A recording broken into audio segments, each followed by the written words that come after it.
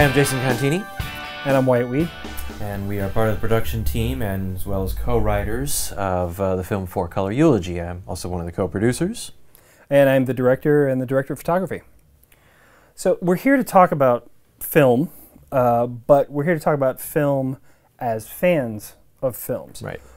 But one of the things that's really frustrating to me, and one of the first things I wanted to talk about, is that as a fan who's also a filmmaker, a professional filmmaker, worked on big, expensive feature films in Hollywood, have directed a feature film, and one of my frustrations is it just seems like sometimes the fans, they're so eager about being a fan, they're so hyper about being a fan in the particulars of their world, like Star Trek fans or Lord of the Rings fans or superhero fans, Right.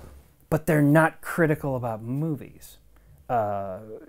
For example, people who love the Star Trek films unconditionally because it's Star Trek, never minding whether or not they're good movies. Right, right. Actually, interesting that you bring that one up specifically. I actually had a discussion with a guy today about the new J.J. Abrams Star Trek movies, and he was he's a hardcore Trek fan. And, he wasn't even looking at the new Abrams films as whether or not they were decent films. He was looking at it strictly as it was not his Trek, and right. so therefore he just didn't like it and thought it was a terrible film. Yeah.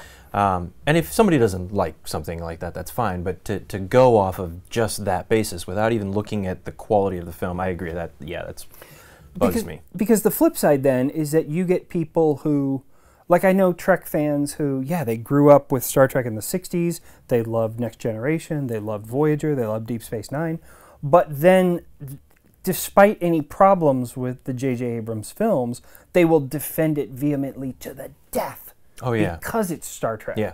And God forbid, recently I made the mistake of posting on Facebook, I suggested that maybe Benedict Cumberbatch was not necessarily the best choice to play Khan.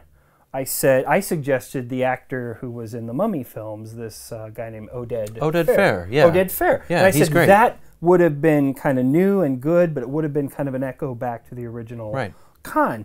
And some of the Star Trek fans just got insane. And I love a good, healthy, critical debate, but they were like vehement and angry and then started attacking that I just wasn't a true Star Trek fan. And I was just trying to talk about ideas. But what really got me was that one of them was talking about, I hate it when my filmmaker friends criticize movies. And I thought, well, there's no filmmaker friends to this. I am a filmmaker. I mean, it's really, that's what goes on my tax forms at the end of every year. That's what I do professionally. And I sometimes, I don't think it gives me any more right to be a fan, but I do think I have a legitimate claim to critiquing films.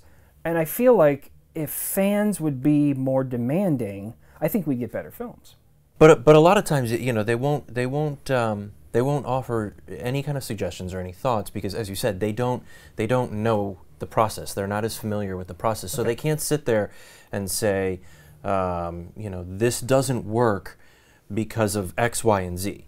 They can say, "Oh, I don't like it because it doesn't fit the source material." Well, I hear a lot chunk of carved in stone, and that's just what it is. Yes, yes, and you don't have the filmmaking background, like you said. I deal with this, at the comic shop, and quite often in the early 2000s when the X-Men movies were first coming out. So many people coming in going, "Oh yeah, it was okay," and I would ask, "Well, what was your issue? What was the problem? If you thought that the script was weak, or if you thought that the direction was bad, or okay, those are legitimate claims. No, their thing was they're all wearing black."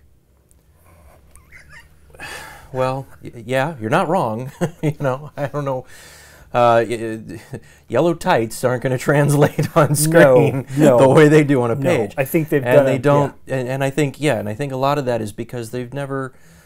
It's not their craft. It's not their profession. They don't know it, so they don't they don't look at it from that standpoint. And then when a filmmaker does come in to critique something, oh, well, they're just being a snob.